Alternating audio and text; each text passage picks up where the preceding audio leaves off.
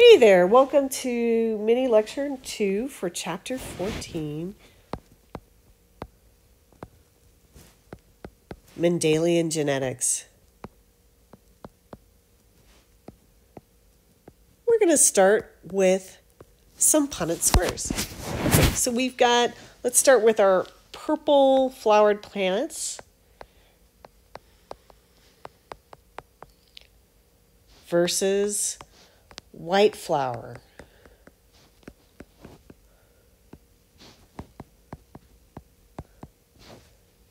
Okay, so remember genetic rules to live by. You've got to start by looking at the possibilities of the purple flower versus white flower plants. So they're true breeding plants.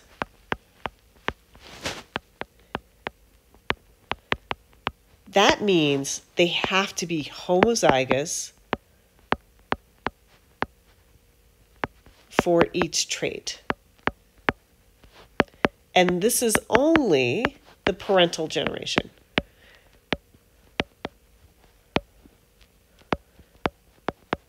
Okay, so let's go ahead. So with purple flowers, we know it's a dominant trait. So we expect to write big P, big P. With white flower plants, we know it is a recessive trait. And I'm just going to, obviously I'm not going to make white flower plants a white P here.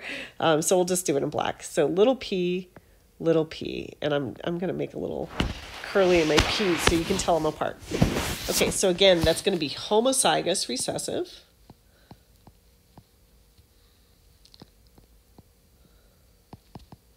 And this one here is homozygous dominant.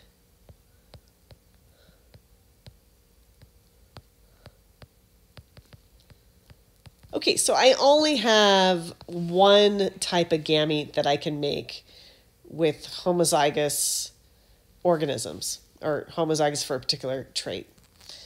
We only have a large P here. Okay, there's my gamete. And, well, for fun, just get you in practice of doing it. So we've got big P, big P. Those are the possibilities, and those are the only possibilities. And with this one, we've got little p, little p. And that's it. That's all we have. Those are our possibilities. All right, so let's cross them in a Punnett square. I'm going to do my Punnett square like this. Again, this is my parental generation.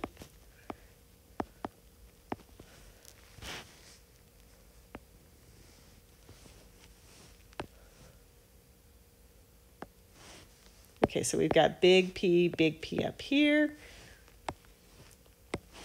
Little p down here, and we cross them.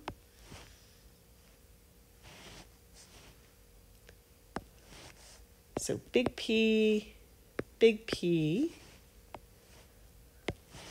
little p, little p. So that's for this row. So it's kind of like a multiplication table. I always think of it. So big P here. I usually put the one in the top row first. And typically, actually, when you're doing these Punnett squares, you usually put the dominant trait first. You don't put the recessive trait first. You usually put the dominant trait first. So that's why big P is first. So that's just convention. There's no really a wrong way to do it, but you kind of want to just follow the basic rules. All right? And that's for this row. And then let's go for the second row.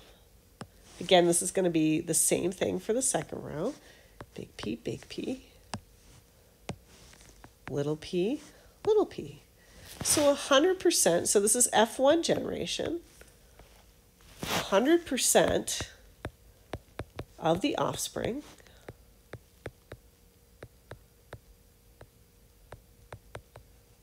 are heterozygous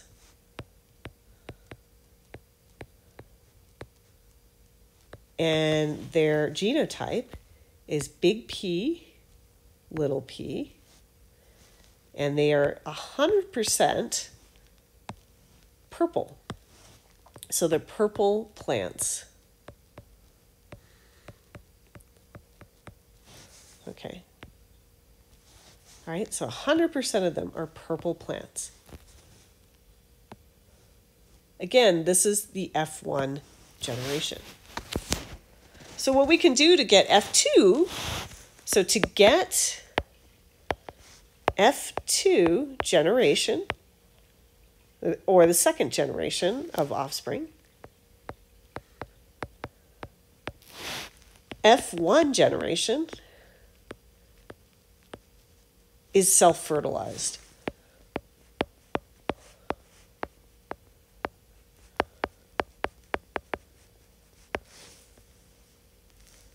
Okay, so with F2, we self-fertilize F1. Okay, so again, we have two types of gametes here. So we cross big P, little p.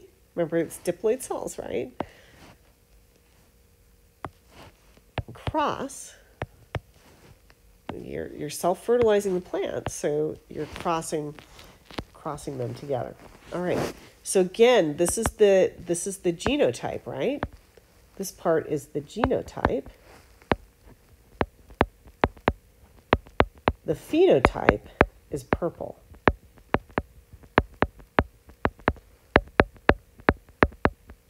But they're heterozygous, right? Okay, so what are the possible gametes we can make from these two organisms? They're pretty straightforward. Okay, so we can make a big P here, a big P on this side, and a little p over here, and a little p over here. So again, I just like to think, okay, I'm separating these homologs out into different cells, and that's, I have these possible gametes. All right, so let's do another Punnett square and cross these together. So this is going to be the F2 generation.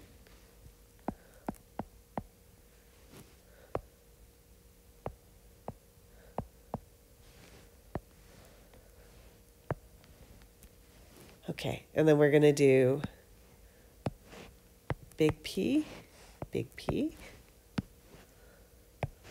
little p, and then the offspring. This is where it gets interesting. F2 generation is where it gets interesting. So you cross these two, right? We're going to have big P. The next row is, or the next column is big P, little p. Little p. With this row here, we're going to have big P, little p, and then finally, little p. All right, so the phenotypic ratio, which is what does it look like?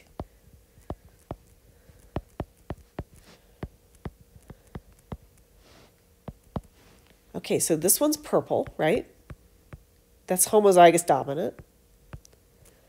This one's purple. That's heterozygous. This one's purple. This is also heterozygous. But this one is white. So the phenotypic ratio is 3 to 1, 3 purple. And I like to write this at the underneath, so I keep it straight for myself. 3 purple to 1 white. Genotypic ratio, though, is going to be different. And with the genotypic ratios, you always start with homozygous dominant,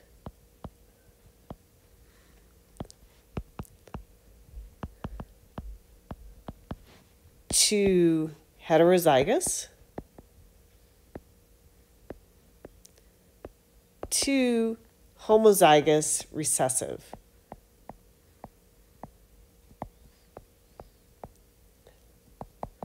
So with this ratio, we see 1 to 2 to 1. Okay, so again, we have homozygous dominant here. We have 2 heterozygous, okay, and that gives us that number. And then our white flowers are little p, and this is our homozygous recessive here, okay? All right. I think that's all for now. We will do more genetic problems in part 3.